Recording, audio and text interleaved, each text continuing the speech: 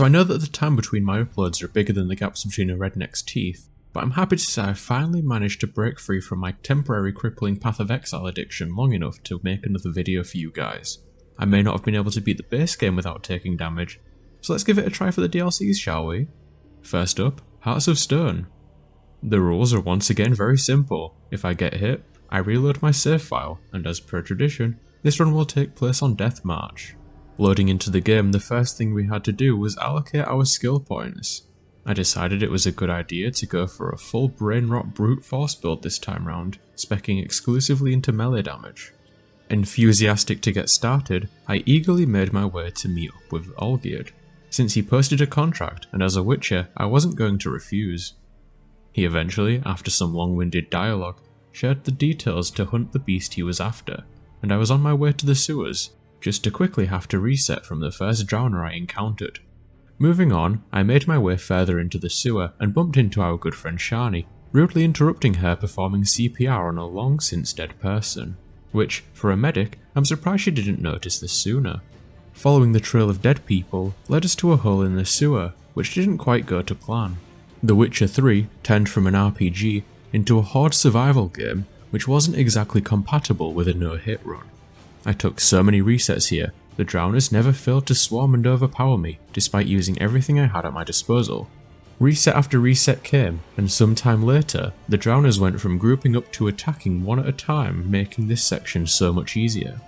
The slime on the walls was getting thicker, and for some reason Shani wanted a sample, the dirty bitch. Jumping into the monster's lair, I prepared some bait and waited for the oversized toad to come out and play. My first few attempts at this boss ended up mostly being learning his attacks and trying different strats. It turned out to be fairly difficult to avoid some of the damage in this fight. As it turns out, green lingering damage ground effects don't exactly go well with a green background.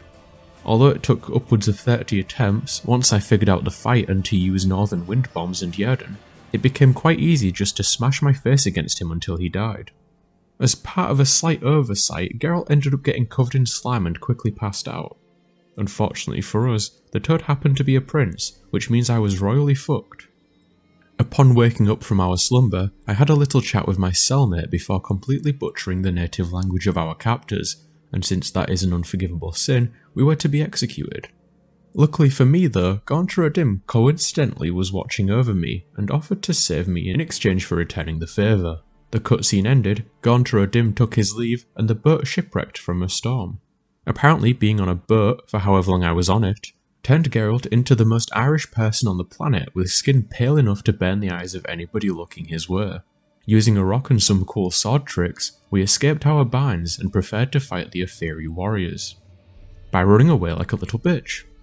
Once I got far enough away, I re-equipped my gear and made my way to the meeting spot for the Master Mirror to repay our debt to him.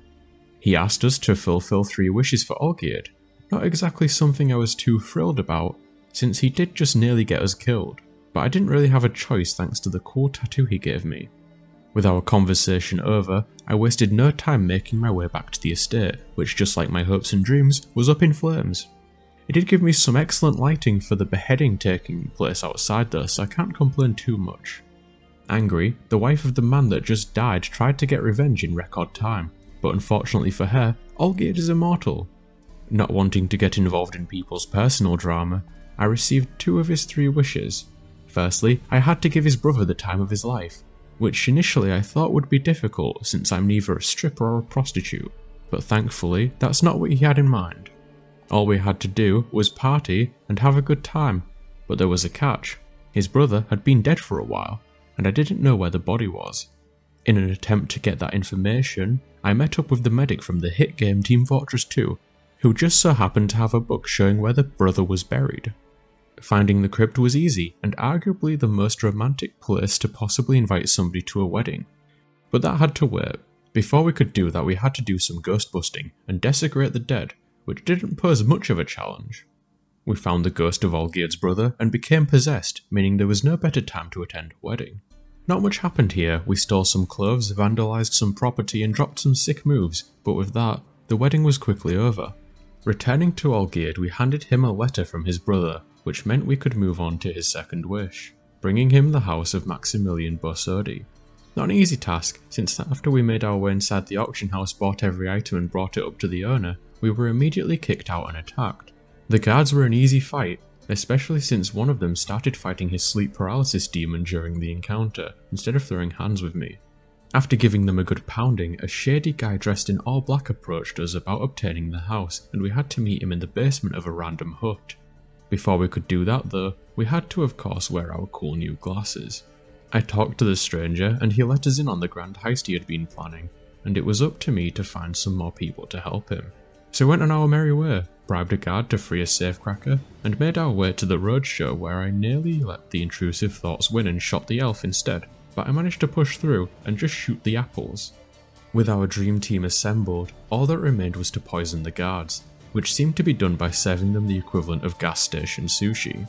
Now that each piece was in place, we waited until night and climbed the tower to enter the auction house. Unfortunately, our smooth heist ran into some issues. The place was occupied, and violence was the only answer. Using our wooden sword, the guards didn't stand a chance, and we took a hostage to buy some time for our safecracker to do his thing, and also just because it's fun. Getting through the door led to us falling into a pit of spiders that couldn't help but blow their white sticky load all over us before pouncing onto me.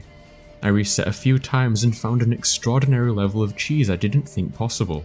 Running to trigger the trap and then jumping back to the door lets you stand on the ledge, and you can just kill the spiders with your crossbow. This took a while but was 100% worth it.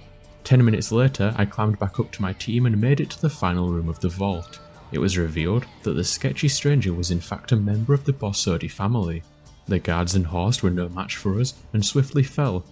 Things got a bit tense after Horst received dental surgery against his will, since our partner in crime didn't want to give us the small golden house. As a man of peace though, it proved to be easy to convince him to hand it over. And with that, we completed the second wish, all while being hit less than the G-spot of any of the women I've dated. We returned the house to Olgierd and could finally begin working on his third wish, which in this run was about the bulk of the struggle. I was tasked with collecting the rose he gave to his former wife, which to obtain required us to play through the entirety of Luigi's Mansion 3 for the Nintendo Switch. I made my way to the Von Everich Manor, scared a thief away, and began to explore for a violet rose. I didn't find it initially, but I did stumble across the thing that killed the thief's friend. The caretaker turned out to be easy to take care of, just being a bit tedious having to kill the souls. Looting the body gave us a key to the house, which was quite handy. Entering the building caused lots of spooky things to happen, like this riff coming out of a painting and this chandelier dropping from the ceiling. Going deeper into the mansion, I had the displeasure of having to fight the wraith from moments earlier. In theory, this fight is perfect, but on Deathmatch, this fight is a nightmare, especially trying to do it hitless. I might be missing something, but the fact that she becomes untargetable and starts to heal from a nearby painting so frequently makes this ridiculous to do hitless. You have to hit the paintings to stop her from healing, but then what seems like 2 seconds later she does it again, and again, and again. The only option I had was just to brute force it with melee attacks between phases and just hope it was enough.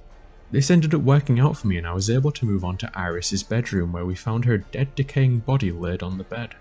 Me, the cat and the dog buried Iris next to where she used to paint, and we could get closer to finding the rose. Iris arose from the dead and led us into the painting world where I had to restore her memories. The first memory turned out to be the hardest of the lot surprisingly. Handing the glass to Olgierd spawned some spectres that on top of there being a lot of them, happened to be slightly transparent and black, making it extremely difficult to see what the hell was even going on. I had to reset over 20 times for this, but finally with a mix of running in circles, accidentally splitting them up and our instant kill skill, I managed to take them down. Working our way through the Paint World mansion, I restored some more memories, one of which being a ritual that led to a fire. To escape the fire I fled into a painting on the wall, which seemed to be a bit colder and oh come on, really? Again? Unfortunately for me, the only way to progress is through this painting, and even more unfortunately, there is absolutely no way to avoid taking damage here. In fact, the damage is so unavoidable, I took damage before I even regained control of Geralt after the cutscene. Regardless of the sadness it brings me to fail another challenge to being slightly cold, I pressed forward and restored more memories. I spoke to Iris and all we had left to do was confront her greatest fear, reading a letter from Olgierd to herself. This led us to a really fun fight that is probably the most enjoyable part of the game to do hitless. We had to fight visions of Olgierd, each one being progressively harder than the previous. Starting out, I tried playing a bit cautiously, mostly focusing on dodging and landing the occasional strike, but this actually caused me more harm than good. Instead, I took a page from It's Always Sunny in Philadelphia and just started blasting, which to my surprise actually worked. With Iris's nightmares put to rest, we had a heart-to-heart talk before taking the rose from her so her torment could come to an end. In parting, the dog that had been following us around gave us one last bit of advice, to beware of the Man of Glass. Now that we had fulfilled the third and final wish, I could return to Olgierd's man at the inn to turn it in. This man happened to be gone through a dim, where he revealed he could pause time. After a brief conversation, putting a fly in somebody's soup and pushing a wooden spoon straight through a random person's eye, he unpaused time and I could go meet up with Olgierd at the Temple of Lilvani. Arriving at the temple, he seemed rather skeptical about the location, wondering why we had to meet up here of all places. I handed him the rose from the day he last saw his wife, but just as I did that though, Odim came down from the sky in the most dramatic over-the-top way possible, walking on the sky towards us. He had come to claim Olgierd's soul now that his pact had been complete. The full contract is revealed to be 3 wishes had to be fulfilled and that they must stand together on the moon, but thanks to technicalities the temple had an image of the moon on the floor. So with that, the contract was complete. We watched Olgierd turn to dust, our cool tattoo got removed, and I got to choose a reward for helping. I, of course, being the fat bastard that I am, chose unlimited food, and with that, I did not beat the Witcher 3 Hearts of Stone without taking any damage. Thanks for watching. Be sure to do the YouTube things like subscribe, all that jazz. Check out the links in the description below, and join me next time where I take on Blood and Wine without taking any damage. Surely there won't be any snow in that DLC, right?